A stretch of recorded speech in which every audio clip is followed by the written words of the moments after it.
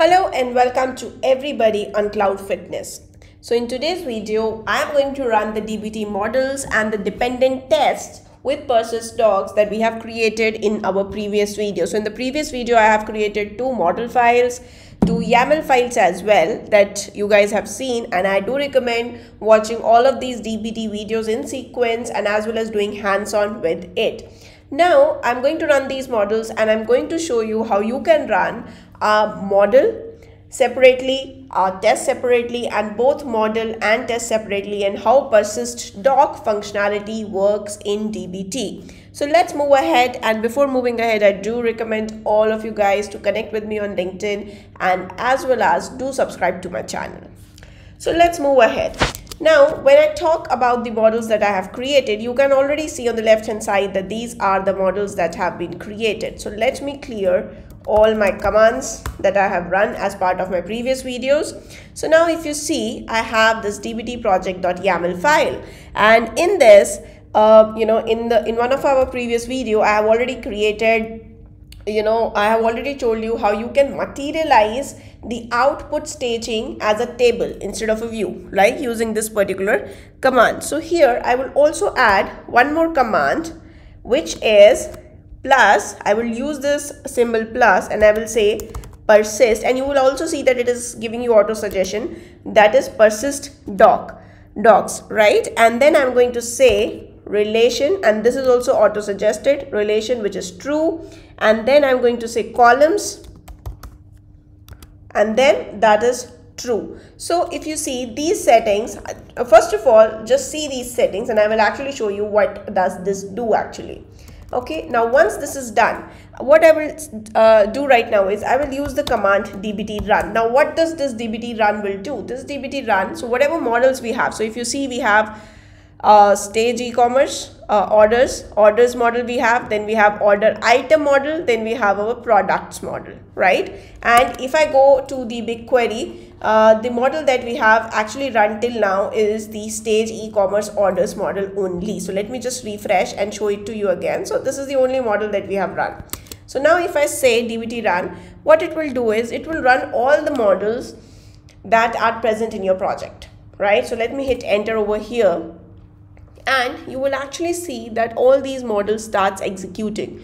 Now remember that since these models are not dependent on each other, you will see that these are running in parallel. But if they are dependent on each other, then in that case you will see that dbt will automatically identify it and it will run one after the other based on the dependency. So now you can see that it says finished running 5 table models, right?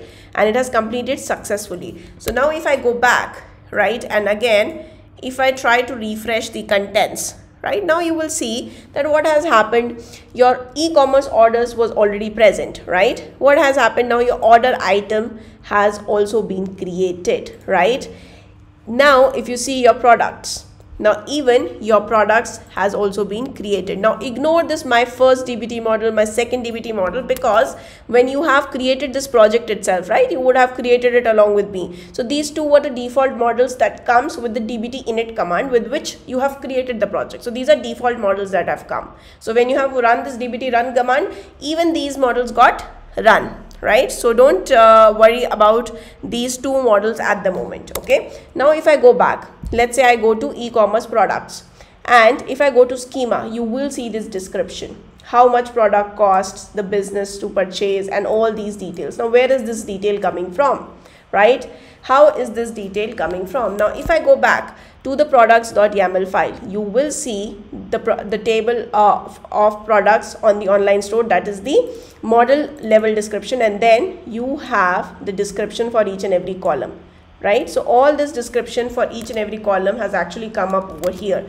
This is what your persist doc has done. So it is very helpful in keeping your metadata, and when you're creating these tables, the description is also very well added over here.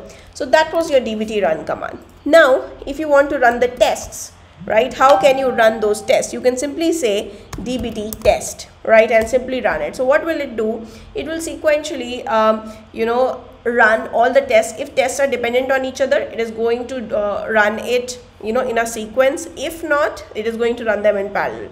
So you can see that it has run the test and it is showing me that okay, this has failed, this has passed. The failed one is my first DBT model, which we don't have to worry about right now because these are the default models and we did not work on them, right? And then to unexpected order status, so it has got to unexpected order status. You can see that okay, test 2 has failed. So this is a very good way of running the test as well, right? So if you want to see where exactly it has failed, right? So if I go to, you can actually see that it gives you the actual test that has failed in this red highlight. So if you go to this, right, if I click on this, so you can actually see it tells you the exact where exactly your test has failed. So that level of information also it gives you at this point. Now this is the YAML file, and this is the YAML file where exactly your test, which test got failed, your stage e-commerce orders got failed, and then it also shows you compiled code. Now this is the compiled code. Let me open that. Now in this compiled code, what will happen is this is going to show you the test which has failed, right? This is actually going to show you the test. So the test is nothing but it is a SQL query that runs in your BigQuery. So if you see select star from all values where value field not in this. So if there is any value which is in this and it gives you the record, then it is going to fail the test. That is what I have explained you earlier as well. Right, so from this particular table, right, now from this particular table with all values as, right, from here, if there is any value which is present, which is not in cancelled, shipped, completed or returned, right, in that case the test is going to fail if it gives you an output from here, right? So this is exactly about the test, but yeah, now we will actually proceed and I will show you how you can run. Let me clear this output first so that you guys can see the screen clearly. Now you can actually see what we have done. We have run the dbt run command, we have run the dbt test command.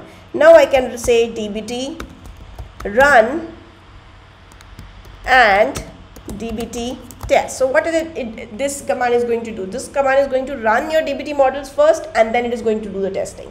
So now click on, I'll just hit enter.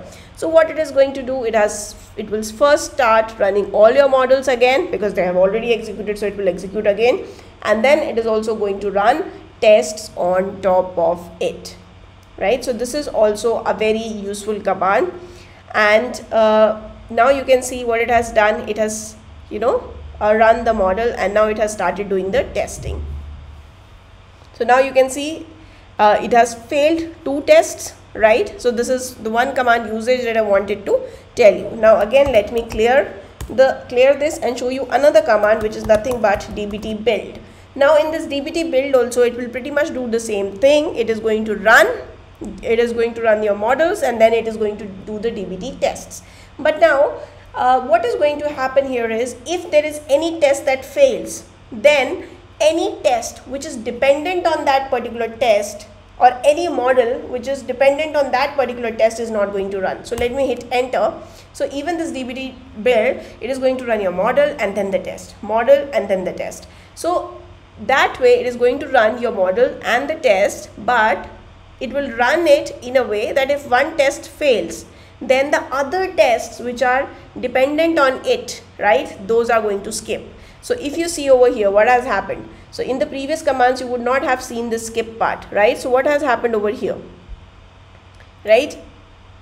It has skipped the other models which were dependent on the other tests which were dependent on the first test. So that is what exactly your dbt build command does. So even if I go to the docs over here, right, about dbt build command, so it tells you, right, that tests on upstream resources will block downstream resources from running, right? A test failure will cause those downstream resources to skip entirely. If model B depends on model A and a unique test on model A fails, then model B will be skipped. So that is what it is about, right? Of course, there are other set of settings as well, but that is what your dbt build command is about. So from here, we have already discussed this init command, right? This init command helps you to create a new project, right? So we have used this init command to create the project. We have used this dbt deps command, which will pull the most recent version of your libraries from package.yaml file. This also we have done earlier. Then we have also used the build command. I'm also going to show you the clean command later on. So dbt run command also we have seen. So all these commands we are actually going to run one by one. So you can again see dbt test, right? This is what we have run. Now if you want to run a specific test, then you can say like this: dbt test -- select or -s and then the model name, right? So you can do it like this as well. Selective test also you can run. So I hope you like this particular video, and do remember to subscribe to my channel and support my channel, and do share my channel as well, because it really has some good content which I feel will definitely enhance your skills. So thank you so much for being till here.